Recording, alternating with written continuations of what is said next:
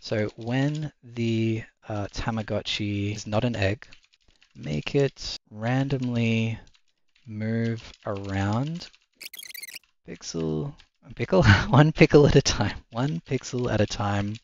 How do they move? Yeah, at like 1 second intervals. And I'm just going to do an accept edits on this one. Um, that's not what I was expecting. So what's going on here? But now it's flat as attack. So let's take a look at the Tamagotchi changes that it's done in here. We have this down here. This is transforming. So if I cut this off, I just want to see if it fixes it. If I get rid of that entirely, we go back, is that going to return it to normal? Yes. So we're translating the position of the sprite renderer. So the whole sprite renderer is being shifted. I actually think I might actually just be able to do this manually. So what if we cut this off and then we wrap this whole thing inside of a div, and then we put this whole thing into here, and then I put the style on here.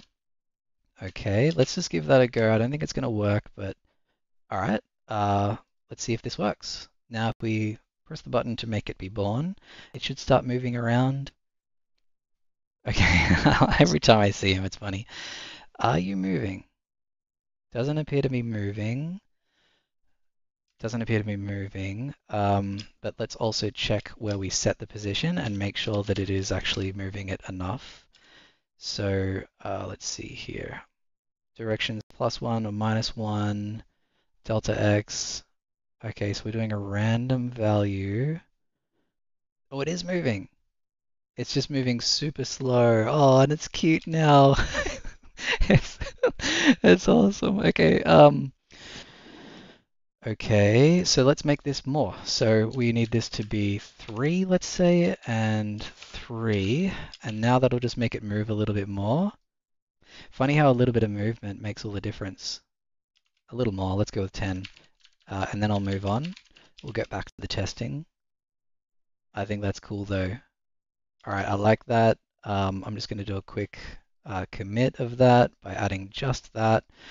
We won't add the tests though, so I'll just do a git commit -m feature Tamagotchi,